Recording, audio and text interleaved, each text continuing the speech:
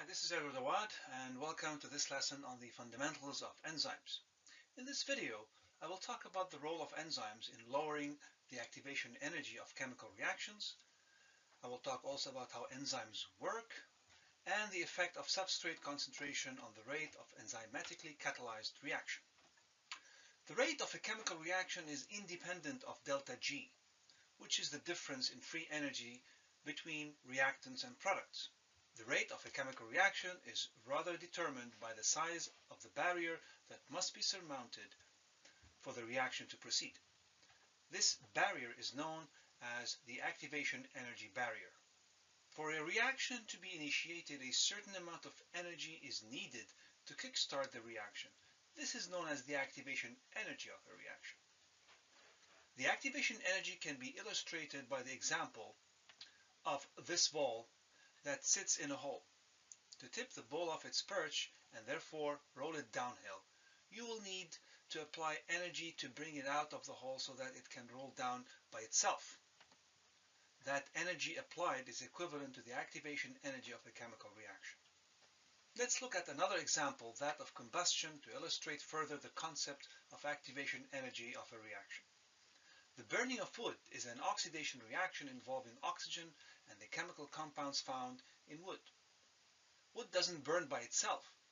It needs a flame to start the fire. The initial flame is the activation energy. Once ignited, the wood burns by itself. To speed up the rate of certain chemical reactions, a catalyst is needed.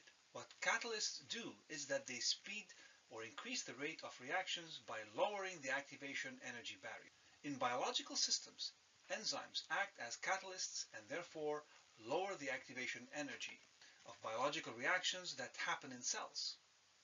Notice here that while the activation energy needed to start the reaction is lowered by the enzyme, the delta G of the reaction does not change. Therefore, enzymes are biological catalysts. And there is a multitude of different enzymes. Each one is highly specific for its substrates. An enzymatically catalyzed reaction starts with the binding of the substrate molecules to a specific site or sites on the enzyme known as the active site or sites where catalysis takes place.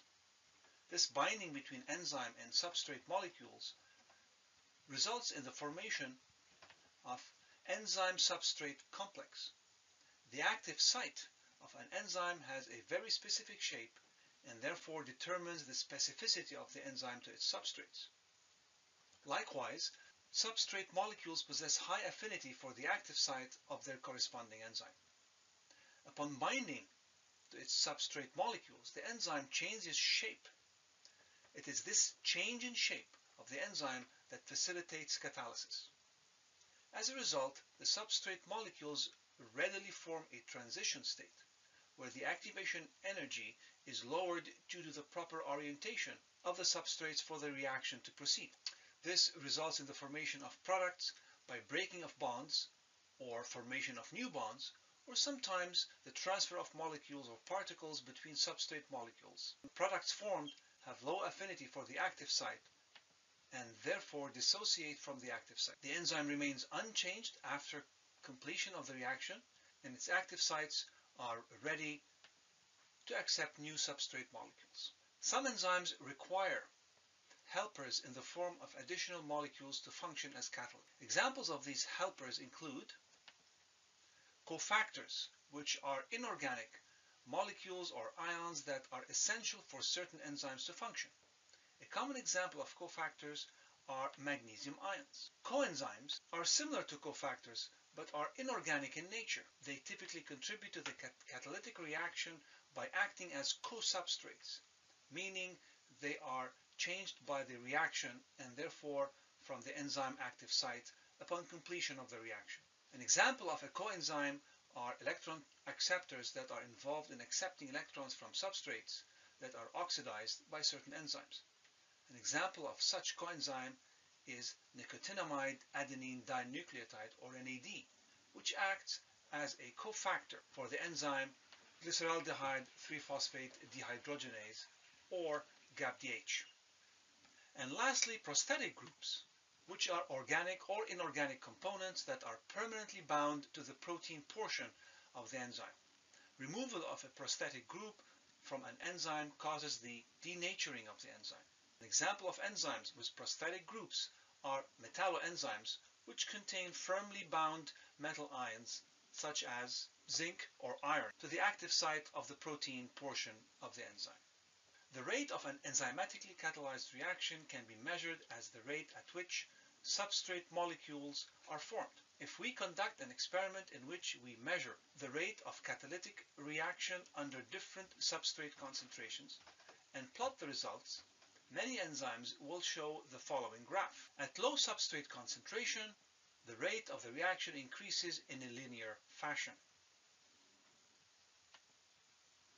At intermediate substrate concentration, the rate of the reaction slows down. And at high concentration,